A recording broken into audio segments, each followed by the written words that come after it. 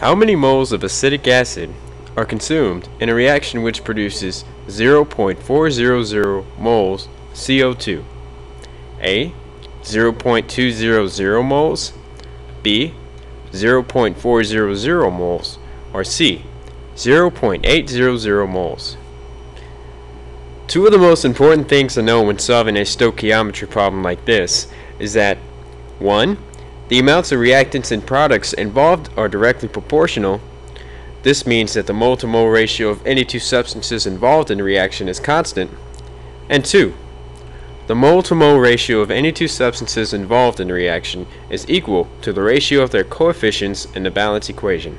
In other words, moles of substance 1 over moles of substance 2 equals coefficient of substance 1 over coefficient of substance 2.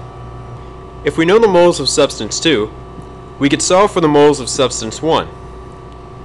In the problem given here, we are given the moles of carbon dioxide, the moles of acetic acid consumed, the unknown, over the moles of CO2 produced, given as 0.400 moles, equals the coefficient of acetic acid, which is 2, over the coefficient of CO2, which is 1.